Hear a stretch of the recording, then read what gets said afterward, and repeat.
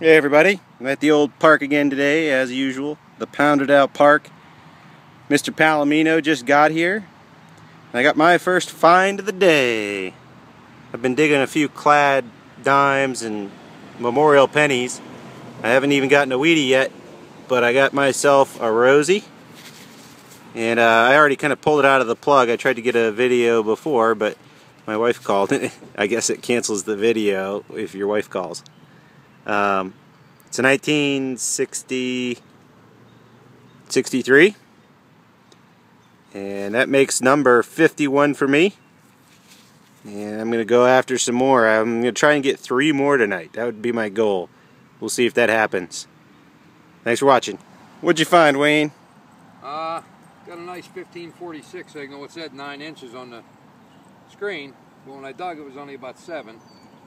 But the funny part about it is I must have mispinpointed it. I dug right here, and if you look right here, my shovel goes right in. Somebody else's plug. So whoever dug this plug here, thank you. You left me a nice mercury dime in the hole here. And I thank you very much for that find. It's the back side of it. And I'll clean the dirt off and flip it over in the front. See what we got here. Hopefully it's not a 1916. 1942. 42 Merc. So I got a 42 and a 45 so far tonight. Sweet. And that puts me 370. 380. Awesome. Congratulations. Thank you. Well, everyone, I wasn't even able to get... I had to leave my plug. I wasn't even able to get... I dug a nickel out of that plug and it still had a signal in it. And before I could even dig that out, Wayne's got his next one. Another mark. And that one has a dement mark on it. So let's see the 16 on the other side, right? Yeah, that would be beautiful. In this condition, that would be beautiful. It's a 20 though. We were close. You were close. 4 years. Good shape, man. Yeah, 4 years younger. That would have been beautiful, huh? That would have been awesome. awesome. About a $2,000 dime in that condition. Cut it. So, Wayne pinpointed, I think. He just barely missed it. I think he's got a dice. I just waved over it, and I think he's on the edge of the hole where he's supposed to be finding this silver. I got an 1145 on the CTX.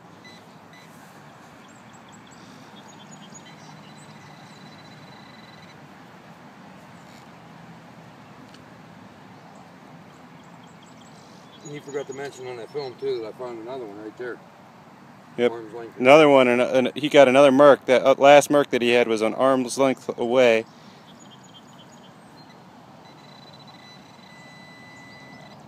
There's your silver. Nail. Bummer. That's why I was off on the pin. Wave around still, because there could be something else in there. That was a small nail for a nice signal. That's it, man. Maybe I'm wrong. There's more nail. I think so, yep. Okay. There's more nail. Now that explains. Yeah. It's a big long piece of... Yeah, it's a big long piece of fence. Yeah. Alright. Hey everybody. So, right about there, I just pulled a weedy. Right there, I pulled another weedy and a memorial, an old memorial. And in this hole, I just pulled up, I had a 14-15 signal. It's kind of hard to get on the CTX. Running on the silver mode, it tries to quite often kind of blank that one out. But you can see I have a 1942, a very nice nickel.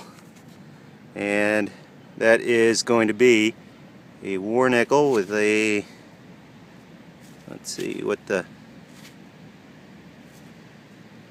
got the P above Monticello.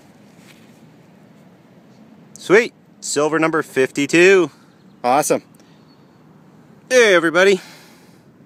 Just had a 1547 signal here with the CTX. It was 8 inches deep. And I believe I see the rim of silver. And it looks like a bigger piece of silver too. And it is a Washington.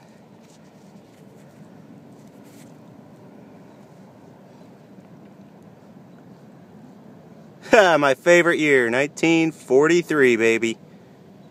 Awesome. That's silver number 3 for me tonight, so I'm up tied with Wayne. I think I'm getting the hang of this. That's silver number 53. Thanks for watching. My coal find for the night there.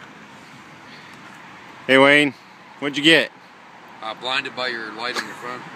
Sorry. I got 3 Mercs. One's a 20D, one's a 45, and I think the other one's a 40. And I got a bunch of wheats on top of all that stuff. You can see those Mercs are in pretty good shape, especially that 1920 looks pretty awesome. Yep. Sweet. And then my coal find for the night's my padlock. That sucker's pretty old. Look at that. That is a seriously old padlock. And here are my finds. I ended up with 43 Washington, which is my favorite year. I think that's my third 43 Washington. I think I've got, this is my 5th or 6th quarter, and that's my third 43 Washington. 63 Rosie, and a 1942 War Nickel.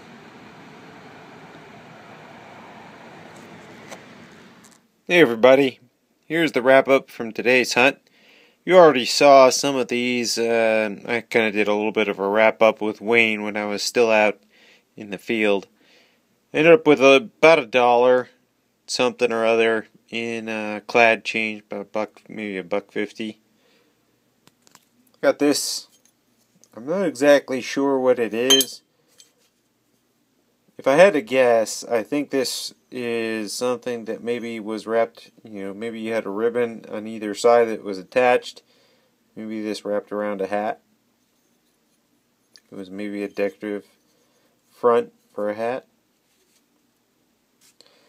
Now this, which is a token for folks that are swimming for kids. So if you have kids that are using the pool, back in 1985, they were supposed to have one of these tags. And I got a belt buckle.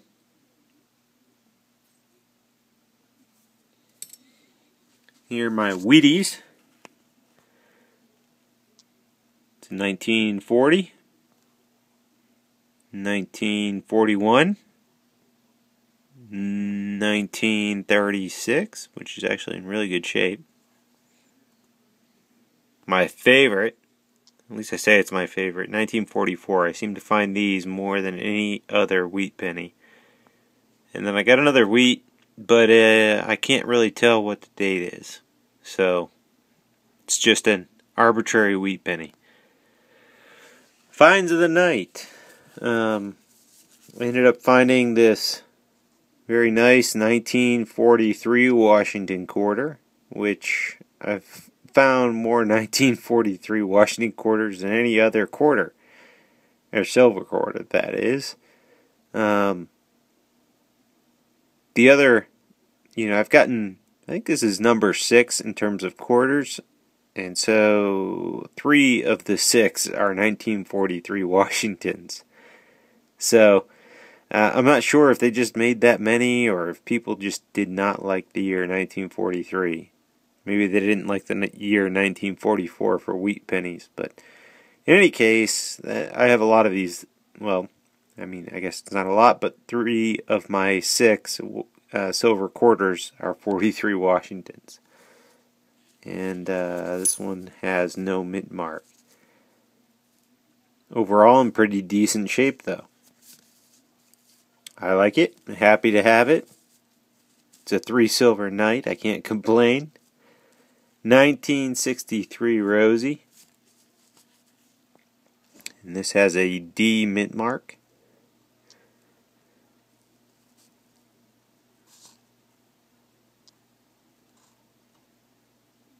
Very nice dime. Silver number 3. Actually, this was the second one I found tonight. Cleaned it up since I got home. Rubbed it with a little bit of baking soda to make it nice and shiny. a 1942 war nickel. Philadelphia. It's got the P right above Monticello, which is very different than this guy. So if you're wondering, you can tell as soon as they come out of the ground if they are a war nickel or if they are clad. If they've got that red hue to them, they are definitely clad. If there is no red hue, they are probably a war nickel. On the CTX, these came up with a 14-15 signal. So if you have a 15 or 16 in conductivity, you have a good chance that what you're about to dig is a war nickel. Although, of course, you also dig a lot of pull tabs, just like any other nickel. But hey, I was glad to have it. Glad to have all 3 silvers. That's silvers 51, 52, and 53 for me. Still a little bit behind pace, but this was definitely a good night. Close to catching up. Thanks for watching. Happy hunting.